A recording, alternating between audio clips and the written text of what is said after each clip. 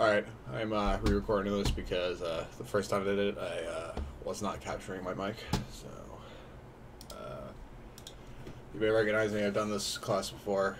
I just missed the, I can't even remember, but I missed either the final exam or the midterm exam. Wasn't allowed to make it up, so I had to just take this class again. So actually, if you look through my YouTube, the very next video will show the last time I did this, but I'm just doing it again to, you know, not cheat, I guess, but because I could just clip the this off at the end and just resubmit it, but this is easier, to be honest. So yeah, I know Linux. I've been using Linux since I started. I came back to school and started going into IT. It's very simple stuff. About to prove it real quick. What was the date command? Yeah. So yeah, that's pretty self-explanatory. I don't think I need to explain that.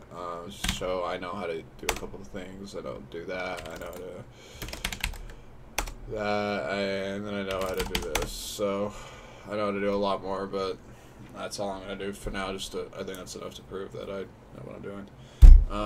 Also, as a personal request, since I got your attention, I would like it if the course schedule actually said the dates instead of showing me a tentative schedule, because I know that you do the modules in order and you're supposed to do them in, but you know, saying do it this week is when it's due is not very helpful. Now, luckily, the graded section shows that the due dates, but I would love it if the course schedule kind of backed that up, because a lot of times I have a teacher saying one thing and then the site saying another thing. So I prefer it if those said exact dates on everywhere and they were the same everywhere.